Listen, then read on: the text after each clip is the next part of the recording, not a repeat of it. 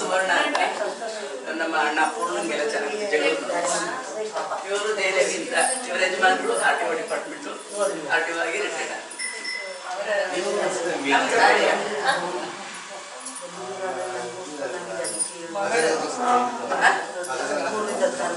ಇವರಲ್ಲ ಇವ್ರ ತಂಗಿ ಶೀಲಾ ಇದ್ದಾಳಲ್ಲ ಅವಳಿಗೆ ಹೋಗಿದ್ದೀವಿ ಮಧು ಅವಳು ದೊಡ್ಡವಳು ಅವಳು ಚಿಕ್ಕವಳು ರಮ್ಯಾ ಮೈಲಿ ಅವತ್ತು ಬಂದು ಓಡೋಗ್ಬಿಟ್ಟಲ್ಲ ಅದಕ್ಕೆ ಇವಳು ಚಿಕ್ಕವಳಿಗೆ ಅವಳು ದೊಡ್ಡವಳು ಇವಳು ನನ್ನ ಮೊಮ್ಮಗಳು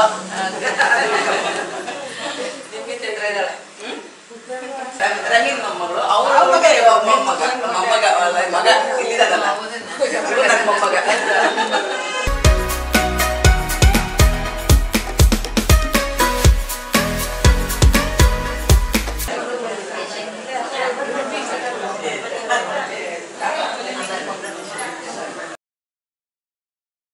ಸುಗಮವಾಗಿ ಸಾಗಲು ಪ್ರಾರ್ಥನೆಯಾಗಿ ಪ್ರಾರಂಭಿಸೋಣ. ಪ್ರಾರ್ಥನೆಯ ಶ್ರೀಮತಿ ಸುದರ್ಶಿನಿ ಚಂದ್ರಪ್ಪ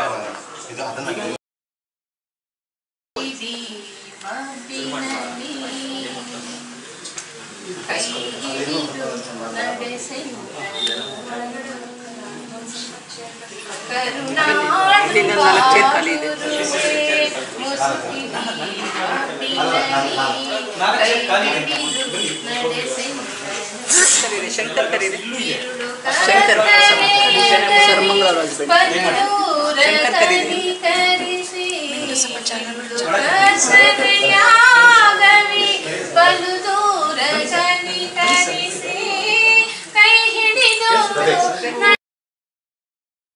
ಮೈಸೂರು ವಿಶ್ವವಿದ್ಯಾಲಯದ ಮುಕ್ತ ಸಂಗಂಗೋತ್ರಿಯಲ್ಲಿ ಅಕ್ಕಮಹಾದೇವಿ ಪೀಠದ ಅಧ್ಯಕ್ಷರಾದಂತಹ ಡಾಕ್ಟರ್ ಕವಿತಾ ರೈ ಅವರು ಉಪನ್ಯಾಸ ಮಾಡಲು ಆಗಮಿಸಿದ್ದಾರೆ.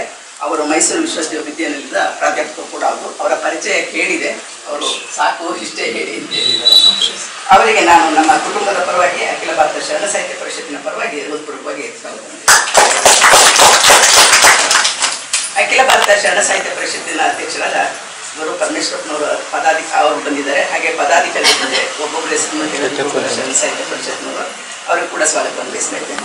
ಹಾಗೆ ಕದಳಿ ಮಹಿಳಾ ವೇದಿಕೆ ಪದಾಧಿಕಾರಿಗಳು ಹಾಗೂ ಸದಸ್ಯರು ಬಂದಿದ್ದಾರೆ, ಅವರೆಲ್ಲರಿಗೂ ಹೇಳ್ತೇನೆ. ಮತ್ತೆ ಜಯಲಕ್ಷ್ಮೀಪುರಮಿಂದ ನಮ್ಮ ಬೀಗರಾದ ರೇಣುಕಾದೇವಿ ಬಂದಿದ್ದಾರೆ. ಹಾಗೆ ಹಿರಿಯ ಸಾಹಿತಿಗಳು CG ಉಷಾದೇವಿ ಇರ್ಬೋದು, ಸಾಕಷ್ಟು ಜನ ಬಂದಿದ್ದಾರೆ. ಮತ್ತೆ ಸದಾನಂದಯ್ಯನವರು, ನಾಗೇಂದ್ರಪ್ಪ ಅವರು, ಮತ್ತೆ ಸಾಕಷ್ಟು ಜನ ಬಂದಿದ್ದಾರೆ. ಒಬ್ಬೊಬ್ಬರ ಹೆಸರು ಹೇಳ್ತವ್ರೆ. ಮತ್ತೆ ಇವರು ಗಂಗೂಬಾಯಿ ಹಾನಗಲ್ ಯೂನಿವರ್ಸಿಟಿಯ ಸರ್ಮಂಗಳ ಶಂಕರ್ ಅವರ ಪತಿ ಶಂಕರ್ ಅವರು ಬಂದಿದ್ದಾರೆ. ನಾನು ಒಬ್ಬೊಬ್ಬರ ಹೆಸರು ಹೇಳ್ತಾವ್ರೆ, ನನ್ನ ಉಪನ್ಯಾಸಕ್ಕಿಂತ ನನ್ನ ಇದೇ ಜಾಸ್ತಿ ಆಗಿರುತ್ತೆ. ಹಾಗಾಗಿ ಎಲ್ಲರಿಗೂ ಕೂಡ ಸಮಸ್ತ ಶರಣ ಬಂಧುಗಳು ಕೂಡ ಸ್ವಾಗತವನ್ನು ಬಯಸ್ತಾ ಉಪನ್ಯಾಸಕ್ಕೆ ಅನುವು ಮಾಡಿಸ್ತೇನೆ. ಮತ್ತೊಮ್ಮೆ ಭಾರತ ಶರಣ ಸಾಹಿತ್ಯ ಪರಿಷತ್ತು ಮತ್ತು ಕದಳಿ ವೇದಿಕೆಯ ವತಿಯಿಂದ ಇವತ್ತೇನು ಎಲ್ಲ ಪದಾಧಿಕಾರಿಗಳು ಸೇರಿ ಕಲ್ಯಾಣಿ ನಟರಾಜನ್ ಅವರ ಮನೆಯಲ್ಲಿ ಆಯೋಜಿಸಿರುವಂತಹ ಜಗದ್ಗುರು ಶ್ರೀ ಶಿವರಾತ್ರಿ ರಾಜೇಂದ್ರ ಮಹಾಸ್ವಾಮಿಗಳವರ ಜನ್ಮಶತಮಾನೋತ್ಸವದ ಈ ಉಪನ್ಯಾಸ ಕಾರ್ಯಕ್ರಮಕ್ಕೆ ಜಗತ್ತಿನಲ್ಲಿ ಅತ್ಯಂತ ಮುಜುಗರದಿಂದ ಈ ಅವಕಾಶವನ್ನು ಆರಂಭದಲ್ಲಿ ಒಪ್ಕೊಳ್ಬೇಕಂದ್ರೆ ಬಹಳ ಉತ್ಸಾಹ ಇದೆ. ಯಾಕೆಂತ ಹೇಳಿದ್ರೆ ಅವರನ್ನ ಮನದಟ್ಟು ಮಾಡ್ಕೊಳ್ಬೋದು, ಓದಬಹುದು ಅಂತ ಹೇಳುವ ಆಸಕ್ತಿಯಿಂದ ನಾನು ಅದನ್ನು ಅಂದ್ಕೊಂಡು, ಆದರೆ ಇವತ್ತು ಆ ಧೈರ್ಯದಿಂದ ಮಾತಾಡಲಿಕ್ಕೆ ಆರಂಭ ಮಾಡ್ತಾ ಇದ್ದೆ. ಅವರನ್ನ ಓದುವ ಮತ್ತು ಆ ಹಿಮಾಲಯ ಸದೃಶ ಸ್ವರೂಪದ ವ್ಯಕ್ತಿತ್ವವನ್ನು ಅರ್ಥ ಮಾಡಿಕೊಳ್ಳುವುದಕ್ಕೆ ಬಹುಶಃ ನನ್ನ ಜೀವಮಾನದ ಉದ್ದಕ್ಕೂ ನಾನು ನಿರಂತರವಾಗಿ ಶ್ರಮಿಸಬೇಕಾಗ್ತದೆ. ಫೆಡ್ರಿಕ್ ನೀಶ್ಚೆಯ ನಿಮಗೆ ಗೊತ್ತಿದೆ, ಮೂಲತಃ ಫ್ರೆಂಚ್ ತತ್ವಜ್ಞಾನಿ. ಆತನ ಬಹಳ ಹತ್ತಿರದ ಶಿಷ್ಯ ಮತ್ತು ನೇರವಾಗಿ ಆತನಿಂದ ಪ್ರಚೋದಿತನಾದಂತಹ ಕಿರ್ಕಿಗಾರ್ಡ್ ಒಂದು ಮಾತನ್ನ ಹೇಳ್ತಾರೆ. ಆತ ಏನು ಹೇಳ್ತಾನೆ ಅಂತ ಹೇಳಿದ್ರೆ, everything is made by society. The teachers are made, lawyers, lecturers, priests, everything is made by the society. ಈ ಸಮಾಜದಿಂದ ಎಲ್ಲವೂ ಮಾಡಲ್ಪಟ್ಟದ್ದು. ಶಿಕ್ಷಕರು, ವಕೀಲರು, ಎಲ್ಲ ವೃತ್ತಿ ಹಿನ್ನೆಲೆಯಿಂದ ಬಂದಂಥ ಪ್ರತಿಯೊಬ್ಬರನ್ನು ಕೂಡ ಈ ಸಮಾಜ ಉತ್ಪಾದಿಸುತ್ತದೆ, ಪೂಜಾರಿಯನ್ನು ಉತ್ಪಾದಿಸುತ್ತದೆ. ಆದರೆ ಎ ಸೇಂಟ್ ಈಸ್ ಬಾರ್ನ್, ಒಬ್ಬ ಸಂತ ಮಾತ್ರ ಹುಟ್ಟುತ್ತಾನೆ ಅಂತ. ಬಹುಶಃ ಕ್ರೈಸ್ತ ಮತ ಪ್ರಚಾರದ ಜಗದ್ವಿಖ್ಯಾತಿಯನ್ನ ಎಲ್ಲಾದ್ರೂ ಕಾಲ ಮಹಾ ಪ್ರಭುಗಳಾದಂತಹ ಶ್ರೀ ಶಿವರಾತ್ರಿ ರಾಜೇಂದ್ರ ಸ್ವಾಮಿ ಅವರಿಗೆ ಏನಾದರೂ ವಹಿಸಿದ್ರೆ ಇವತ್ತು ಜಗತ್ತಿನ ಮೇರು ವ್ಯಕ್ತಿತ್ವವಾಗಿ ಇಡೀ ಜಗತ್ತು ಅವರನ್ನು ಕೊಂಡಾಡುವ ರೀತಿಯಲ್ಲಿ ಅವರು ಕಾಣಿಸಿಕೊಳ್ತಾ ಇದ್ರು. ಅಂತಹ ಮೇರು ಚೇತನ ಒಬ್ಬ ಸಂತನಾಗಿ, ಬಹುಶಃ ಸಂತ ನಾವು ಸೈಂಟ್ ಅಂತ ಅವರನ್ನು ಕರೆಯೋದಿಲ್ಲ, ಬಹುಶಃ ಆ ಪದವಿ ಏನಾದ್ರೂ ವೀರಶೈವ ಧರ್ಮದಲ್ಲಿ ಇದ್ದಿದ್ರೆ ಅಂತಹ ಸಂತ ಸದೃಶವಾದಂತಹ ಒಂದು ಚೈತನ್ಯ ನಮ್ಮ ನಡುವೆ 1916ರಿಂದ 1986ರವರೆಗೆ ಬದುಕಿ ಹೋಗಿದ್ರು ಅಂತ ಹೇಳೋದು ಅವರು ಹಾಕಿಕೊಟ್ಟಂತಹ ಹೆಜ್ಜೆಯಲ್ಲಿ ಅಥವಾ ಅವರು ಕಟ್ಟಿದಂತಹ ಒಂದು ವ್ಯಾಪಕವಾದಂತಹ ಕಾಯಕ ದಾಸೋಹದ ಬೇರೆ ಬೇರೆ ಪರಿಕಲ್ಪನೆಗಳು ಏನಿದೆ ಅದನ್ನು ಅರ್ಥ ಮಾಡಿಕೊಳ್ಳುವುದಕ್ಕಾಗಿ ನನ್ನ ಮಾತನ್ನು ನಾನು ಆರಂಭಿಸ್ತಾ ಇದ್ದೇನೆ. ಸ್ವಲ್ಪ ಪೀಠಿಕೆಯ ಹಿನ್ನೆಲೆಯಲ್ಲಿ ನೋಡಿದ್ರೆ ಸ್ವಲ್ಪ ಕಲಸು ಮೇಲೋಗರದ ಇದು ನಿಮಗೆ ಕಾಣಿಸ್ಬೋದು. ಆದರೂ ಎಲ್ಲಿಯ ಕಿರ್ಕಿಗಾರ್ಡ್, ಎಲ್ಲಿಯ ಫೆಡ್ರಿಕ್ ನಿಶ್ಚೆ, ಎಲ್ಲಿಯ ಶ್ರೀ ಶಿವರಾತ್ರಿ ರಾಜೇಂದ್ರ ಮಹಾಸ್ವಾಮಿ ಅವರು ಅಂತ ನಾವು ಯೋಚನೆ ಮಾಡಿದರೆ ಜಗತ್ತು ಇಂತಹ ಅವಧೂತರನ್ನ, ಜಗತ್ತು ಇಂತಹ ಯುಗ ಪುರುಷರನ್ನ, ಜಗತ್ತು ಇಂತಹ ಪವಾಡ ಸದೃಶ ಸ್ವರೂಪ ವ್ಯಕ್ತಿತ್ವವನ್ನ ಮತ್ತೆ ಮತ್ತೆ ಸಮಯಕ್ಕೆ ಯಾಚನೆಯ ಸಲ್ಲಿಸಿ ಕರ್ಕೊಳ್ತದೆ ಅಂತ ನಮಗೆ ಅನ್ನಿಸ್ತದೆ. ಸುತ್ತೂರು ಮಹಾಸಂಸ್ಥಾನದ 22 ಜನ ಅದ್ವಿತೀಯವಾದಂತಹ ಹಿಮಾಲಯ ಸದೃಶ ಒಂದು ಮಠಾಧೀಶರ ಅಥವಾ ಜಗದ್ಗುರುಗಳನ್ನ, ಮಠಾಧೀಶರು ಅಂತ ಹೇಳುವಂತ ತಪ್ಪು, ಅದನ್ನು ಸರಿ ಮಾಡ್ಕೊಳ್ಬೇಕು, ಜಗದ್ಗುರುಗಳನ್ನ ಕಂಡಂತಹ ಸಂಸ್ಥಾನ ಕೊನೆಗೂ ಒಬ್ಬ ಯುಗ ಪುರುಷನಿಗಾಗಿ ಕಾಯ್ತಾ ಇತ್ತು.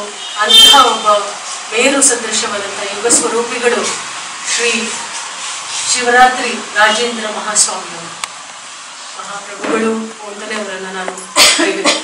ಪ್ರಭು, ಸ್ವಾಮಿ, ಒಡೆಯ ಅಂತ ಹೇಳುವಂಥದ್ದು ತನ್ನ ಅಶಕ್ತತೆಯನ್ನು, ಆ ಚೈತನ್ಯದ ಅಧಿಕಾರದ ಶಕ್ತಿಯನ್ನು ಸೂಚಿಸಿದೆ. ಬಹುಶಃ ಅವರಿಗೆ ಆ ಎಲ್ಲ ಅನ್ವರ್ಥಗಳು ಸಲ್ಲುವ ಹಾಗೆ ಜನರೊಡನೆ ಇದ್ದು ಅವರಂತೆ ಕಂಡರೂ ಅವರಂತಾಗದೆ ಕೊನೆಗೆ ಅವರಿಗೆ ಏನನ್ನೋ ಕೈಯಲ್ಲಿ ತನ್ನ ಕೈಯಲ್ಲಿ ಎಷ್ಟು ಸಾಧ್ಯವೋ ಅಷ್ಟು ಯಾಚಿಸಿ ಕೊಟ್ಟಂತಹ ಮಹಾನ್ ಒಂದು ಜಂಗಮ ಸ್ವರೂಪಿ ಶ್ರೀ ಶಿವರಾತ್ರಿ ರಾಜೇಂದ್ರ ಮಹಾಪ್ರಭುಗಳು ಅಂತ ಹೇಳಿದ್ರೆ ತಪ್ಪಾಗಲಾರದು. ಅವರ ಬಾಲ್ಯವನ್ನ ನೀವು ಈಗಾಗಲೇ 30ಕ್ಕಿಂತಲೂ ಹೆಚ್ಚಿನ ಉಪನ್ಯಾಸವನ್ನ ಕೇಳ್ತಾ ಬಂದಿದೆ. ಅವರ ಬಾಲ್ಯ, ಅವರ ಯೌವನ, ಆನಂತರ ಜಗದ್ಗುರು 12ನೇ ವರ್ಷದಲ್ಲಿ ಅವರು ಜಗದ್ಗುರುಗಳಾಗಿ 1928ರಲ್ಲಿ ಅವರು ಜಗದ್ಗುರುಗಳಾಗಿ ಪೀಠಾರೋಹಣವನ್ನು ಮಾಡಿಕೊಂಡಾಗ ಅವರಿಗೆ 12 ವರ್ಷ. ನಮ್ಗೆ ಈಗಾಗಲೇ ಗೊತ್ತಿರುವ ಹಾಗೆ ಮಲ್ಲಿಕಾರ್ಜುನ ದೇವರು ಮತ್ತು ಮರಮಣ್ಣಿ ಅಥವಾ ಶಂಕರಮ್ಮ ಅಂತ ಅವರನ್ನ ಕರಿತೇವೆ. ಅಂತಹ ಚೈತನ್ಯ ಸ್ವರೂಪಿ ದಂಪತಿಗಳಿಗೆ ಹುಟ್ಟಿದಂತಹ ಪುತ್ರ. ಪೂರ್ವಾಶ್ರಮದಲ್ಲಿ ಅವರು ನೇರವಾಗಿ ಸುತ್ತೂರು ಮಠದ 22ನೇಯ ಜಗದ್ಗುರುಗಳಾಗಿರುವಂತಹ ಶ್ರೀ ಶಿವರಾತ್ರೀಶ್ವರ ಮಹಾಸ್ವಾಮಿಯವರ ತಮ್ಮನಾಗಿದ್ದವರು. ನಮ್ಮ ತಮ್ಮ ಮಗನಿಗೆ ಹುಟ್ಟಿದ ಮಗು ಅಂತ ಅಲ್ಲದಿದ್ರು ಕೂಡ ನಾನು ಆಗ್ಲೇ ಹೇಳಿದೆ, ಎ ಸೈಂಟ್ ಈಸ್ ಬಾರ್ನ್ ಅಂತ. ಹುಟ್ಟಿದಾಗಲೇ ಶಿವರಾತ್ರಿ ರಾಜೇಂದ್ರ ಅಂತ ಹೇಳುವ ನಾಮಾಂಕಿತವನ್ನು ಧರಿಸಿ ಅದಕ್ಕೆ ಅನ್ವರ್ಥವಾಗಿ ಈ ಸಮಾಜಕ್ಕೆ ಸಾರ್ಥಕವಾದಂತಹ ಸೇವೆ ಅಂತ ಹೇಳಿ, ಕೊಡುಗೆ ಅಂತ ಹೇಳಿ, ಅಥವಾ ಅದ್ವಿತೀಯವಾದಂತಹ ಒಂದು ಮೇರು ಸದೃಶವಾದಂತಹ ಸಾಧನೆ ಅಂತ ಹೇಳಿ ಯಾವುದನ್ನ ಹೇಳಿದ್ರು ಕೂಡ ಆ ಮೇರು ವ್ಯಕ್ತಿತ್ವಕ್ಕೆ ಅದು ಹೊಂದಿಕೆ ಆಗ್ತದೆ. ಬಹಳಷ್ಟು ಅದನ್ನ ನನಗೆ ಕಳಿಸಿಕೊಟ್ಟಂತಹ ಅಧ್ಯಕ್ಷರು ಕಳಿಸಿಕೊಟ್ಟಂತಹ ಪುಸ್ತಕ ಡಾಕ್ಟರ್ ಎಚ್ ತಿಪ್ಪೇರುದ್ರ ಸ್ವಾಮಿ ಅವರು ಬರೆದಂತಹ ಕಾಯಕ ತಪಸ್ವಿ ಶ್ರೀ ಶಿವರಾತ್ರಿ ರಾಜೇಂದ್ರ ಮಹಾಸ್ವಾಮಿ ಅವರ ಒಟ್ಟು ಜೀವನ ಚರಿತ್ರೆಯನ್ನು ಓದ್ತಾ ಹೋಗ್ತಾ ಇದ್ರೆ ಮೈಸೂರಿನ ನಮಶಿವಾಯ ಮಠದಿಂದ ಒಂದರ್ಥದಲ್ಲಿ ಸಂಸ್ಕೃತ ವಿದ್ವಾಂಸರಾದಂತಹ ಸೋಮಶೇಖರಪ್ಪ ಅವರ ಮಹಾಸ್ವಾಮಿಯವರ ಹಿನ್ನೆಲೆಯಿಂದ ಬೆಳ್ಕೊಂಡು ಬಂದಂತಹ 12 ವರ್ಷದ ಹುಡುಗ ಹೇಗೆ ತನ್ನ ಬದುಕನ್ನ, ತನ್ನ ಬೀದಿಯನ್ನ, ತನ್ನ ದಾರಿಯನ್ನ ಸುತ್ತೂರು ಮಹಾಸಂಸ್ಥಾನದ ಒಂದು ರಾಜ್ಯ ಮಾರ್ಗದಲ್ಲಿ ನಿರೂಪಿಸಿದ್ರು ಅಂತ ಹೇಳೋದೇ ಒಂದು ಅಚ್ಚರಿಯ ನನ್ನಂತಹ ಪಾಮರ ವ್ಯಕ್ತಿತ್ವಕ್ಕೆ ಬೆರಗಿನ ಸಂಗತಿ. ಅಂದ್ರೆ ಅವರನ್ನ ರೂಪಿಸಿಕೊಂಡ ನೆಲೆಯನ್ನ ನೋಡ್ತಾ ಹೋದ್ರೆ ನಮಃ ಶಿವಾಯ ಮಠದ ಮಹಾಸ್ವಾಮಿಗಳು ಮತ್ತು ಪಂಚಗವಿ ಮಠದ ಗೌರೀಶಂಕರ ಸ್ವಾಮೀಜಿಯವರ ಬಹಳ ಹತ್ತಿರದ ಒಂದು ಸಹಚರ್ಯ ಮತ್ತು ಅವರ ಮಾರ್ಗದರ್ಶನ, ಅವರ ತತ್ವಜ್ಞಾನದ ಎಲ್ಲ ಆಲೋಚನೆಗಳು ಬಾಲಕನಾಗಿದ್ದಾಗಲೇ ಶ್ರೀ ಶಿವರಾತ್ರಿ ರಾಜೇಂದ್ರ ಪ್ರಭುಗಳಿಗೆ ಒದಗಿತ್ತು. ಹೀಗಾಗಿ 12 ವರ್ಷಕ್ಕೆ ಆ ಹುಡುಗನ ಬೆಳವಣಿಗೆಯನ್ನು ಗಮನಿಸಿದ್ರೆ ಯಾರಿಗಾದ್ರೂ ಮುಂದೆ ಈ ಬಾಲಕ ಅದ್ವಿತೀಯವಾದಂತಹ ಒಂದು ಸಾಧನೆಯನ್ನ ಮಾಡ್ಲಿಕ್ಕೆ ಹುಟ್ಟಿದ್ದಾನೇನೋ ಅಂತ ಹೇಳೋದ್ರಲ್ಲಿ ಯಾವ ಅನುಮಾನವೂ ಕೂಡ ಅವರಿಗೆ ಕಾಡ್ತಾ ಇರಲಿಲ್ಲ. ಬ್ರಹ್ಮಚರ್ಯವನ್ನ ಪಂಚಗವಿ ಮಠವು ಮತ್ತು ನಮಃ ಶಿವಾಯ ಮಠವು ಅವಿರತವಾಗಿ ಅಗ್ನಿದಿವ್ಯದಂತೆ ಹಿಡ್ಕೊಂಡು ಬಂದದ್ದು. ಅಂದ್ರೆ ಆ ಮಠದ ಚರಿತ್ರೆಯನ್ನ ನೀವು ನೋಡಿದ್ರೆ ಬ್ರಹ್ಮಚರ್ಯದ ಪರಿಪಾಲನೆಯನ್ನ ಎಷ್ಟು ನಿಷ್ಠೆಯಿಂದ ಅಲ್ಲಿ ಕಾಯ್ದಿರಿಸಿಕೊಳ್ತಾ ಇತ್ತು ಅಂತ ಹಿನ್ನೆಲೆ ಮಹಾಸ್ವಾಮೀಜಿಯವರ ಜಗದ್ಗುರು ಮಹಾಸ್ವಾಮಿಯವರಿಗೆ ಸಿಕ್ಕಿತ್ತು ಅಂತ ಹೇಳೋದಕ್ಕೆ ನಾನು ಹೇಳಿದೆ. ನಾವು ಸಾಮಾನ್ಯವಾಗಿ ಹೇಳ್ತೇವೆ ಮಠಾಧಿಪತಿಗಳಿಗೆ ಮೊದಲ ದಿವ್ಯ ಯಾವುದು ಅಂತ ಹೇಳಿದ್ರೆ ದಿವ್ಯ ಅಂತಾನೆ ಕರೀಬೇಕು. ಭಾಷೆ ಪ್ರಮಾಣ ಜಲದಿವ್ಯ, ಅಗ್ನಿ ದಿವ್ಯ, ತೈಲ ದಿವ್ಯ ಅಂತ ಎಲ್ಲ ನಮ್ಮಲ್ಲಿ ದಿವ್ಯಗಳಿವೆ. ಅಂತಹ ಒಂದು ಅಗ್ನಿ ದಿವ್ಯವನ್ನ ಹಿಡಿದಂತಹ ಒಂದು ಮೇರು ವ್ಯಕ್ತಿತ್ವ ಯಾವುದು ಅಂತ ನಾವು ಯೋಚನೆ ಮಾಡಿದ್ರೆ ಅದರ ಹಿನ್ನೆಲೆ ಏನು ಅಂತ ಹೇಳಿದ್ರೆ ಬಹಳಷ್ಟು ಸಲ ನನಗೆ ಅನ್ನಿಸ್ತದೆ ಬ್ರಹ್ಮಚರ್ಯ ಅಂತ ಹೇಳಿದ್ರೆ ಏನು? ಪ್ರಕೃತಿಗೆ ವಿರುದ್ಧವಾಗಿ, ಹೆಣ್ಣಿಗೆ ವಿರುದ್ಧವಾಗಿ ಮುಖ ಮಾಡಿ ಬದುಕುವುದೇ ಗಂಡಸಿನ ವಿಧಿ ಅಂತ ಹೇಳೋದನ್ನು ಬ್ರಹ್ಮಚರ್ಯ ಅಂತ ಕರಿಬೇಕಾ? ನಾವು ಕಲ್ಪಿಸಿಕೊಂಡಂತಹ ಈ ಬ್ರಹ್ಮಚರ್ಯಕ್ಕೆ ಆ ರೀತಿಯ ಒಂದು ಸಾಧ್ಯತೆ ಇದೆಯಾ? ಅದಲ್ಲ, ಒಂದು ಝೆನ್ ಕತೆ. ಬಹಳ ಚೆನ್ನಾಗಿ ಬ್ರಹ್ಮಚರ್ಯವನ್ನು ಅರ್ಥ ಮಾಡ್ಕೊಳ್ಬಹುದಾದಂತ ಒಂದು ಸಣ್ಣ ಕತೆ. ಅದನ್ನ ಹೇಳಿ ನಾನು ಮುಂದಕ್ಕೆ ಹೋಗ್ತೇನೆ. ನಿಮ್ಗೆಲ್ಲ ಗೊತ್ತಿರುವಂಥದ್ದು ಟಿಬೇಟಿನ 2 ಲಾಮಗಳು.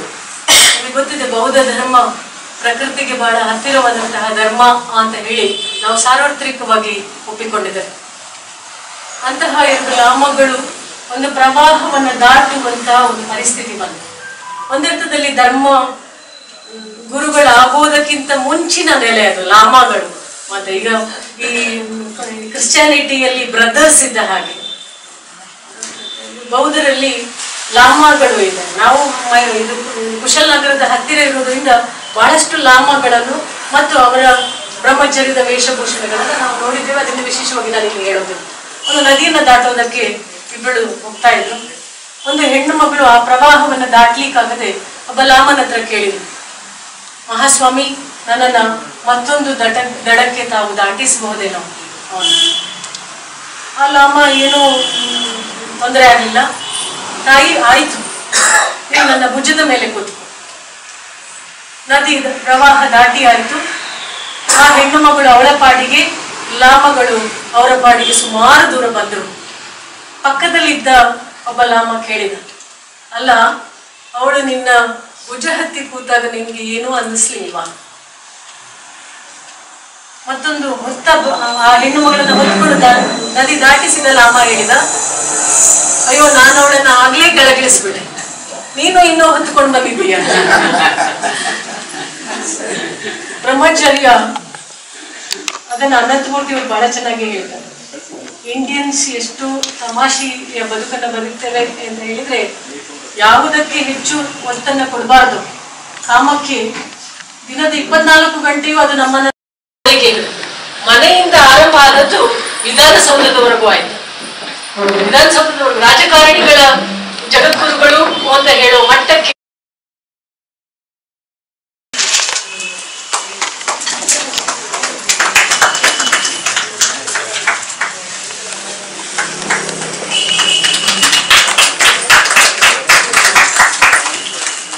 ಪಕ್ಕಕ್ಕೆ ನಿಂತಿರ್ತೀರಿ ಫೋಟೋ.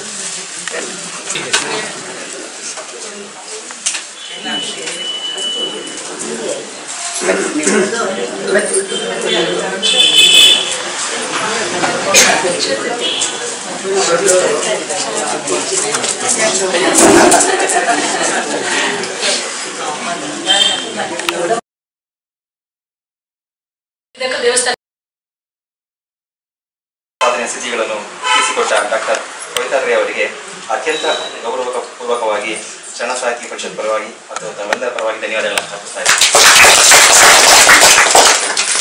ಇಂಥ ಅಭೂತಪೂರ್ವ ಕಾರ್ಯಕ್ರಮದ ರೂವಾರಿ ನಮ್ಮೆಲ್ಲರಿಗೂ ಸದಾವಕಾಶವನ್ನು ಮಾಡಿಕೊಟ್ಟಂಥ ಶ್ರೀ ಗುರು ಪರಮೇಶ್ವರಪ್ಪನವರು ಅಧ್ಯಕ್ಷರು ಮೈಸೂರು ನಗರ ಘಟಕ, ಇವರಿಗೆ ಪರಿಷತ್ತಿನ ಪರವಾಗಿ ಹಾಗೂ ತಮ್ಮೆಲ್ಲರ ಪರವಾಗಿ ಅನಂತ ಧನ್ಯವಾದಗಳನ್ನ ಅರ್ಪಿಸ್ತಾ ಇದ್ದೇನೆ.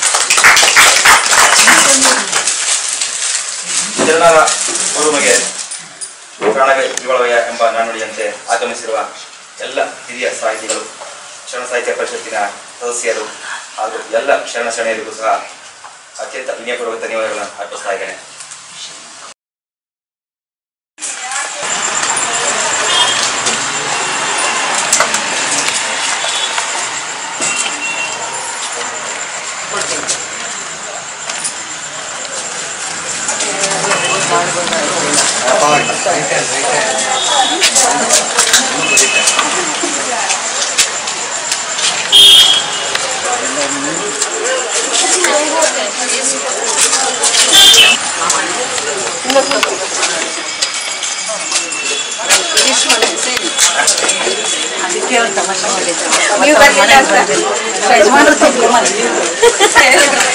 ಶೈಲ ನೋಡೇ ಇಲ್ಲ ನಾನು ಇಲ್ಲಿರೋದು.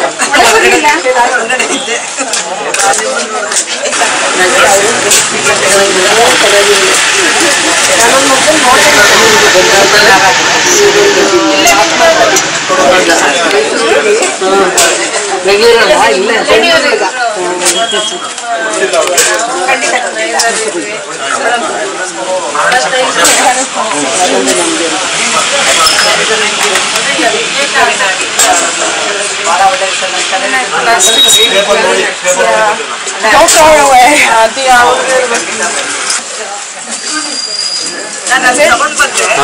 No, there weren't any other people. No one else needs. Should I go put this back?